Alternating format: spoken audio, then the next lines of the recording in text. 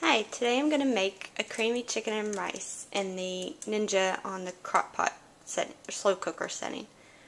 For this recipe you're going to need 1.5 cups of water, 2 cans of cream of chicken, 1 box of the long grain and wild rice, the slow cook version, and you're going to need 8 chicken breast halves, boneless and skinless. One more ingredient I forgot to mention is carrots. You can use full-size carrots and cut them up into thick chunks yourself, or you can use baby carrots.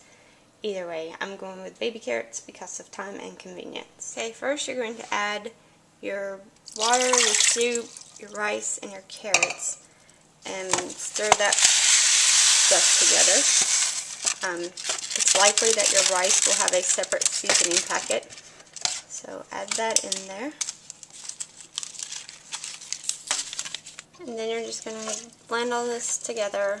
Carrots, it's as many or as few as you like. If you don't like carrots, you don't even have to use them. I may add some more before it's over with.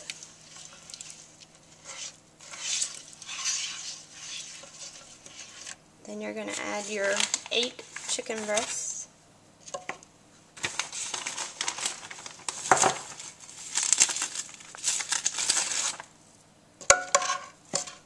Okay, my bag of chicken only had 7 in it, and that's okay. I tend to notice that the ones that are flash frozen are typically bigger than the ready to cook chicken in your grocery. It doesn't have to be 8, it doesn't have to, you could have 9, you could have 7, it's okay. Then you're just going to stir it around, try to coat your chicken with the mixture. Okay, my chicken is covered and I have added a few extra carrots. Put your lid on. You're going to turn it to crock low, slow cooker low, for, I'm going to go with 8 hours. 7 to 8 you should be good on low, or high you would do it for about 4 to 5 hours. Alright, time's up. Looks really good. We'll serve it up, give it a test, and let you know what it tastes like. So the chicken and rice turned out great. Chicken was super tender. You could just, peel it apart with a fork.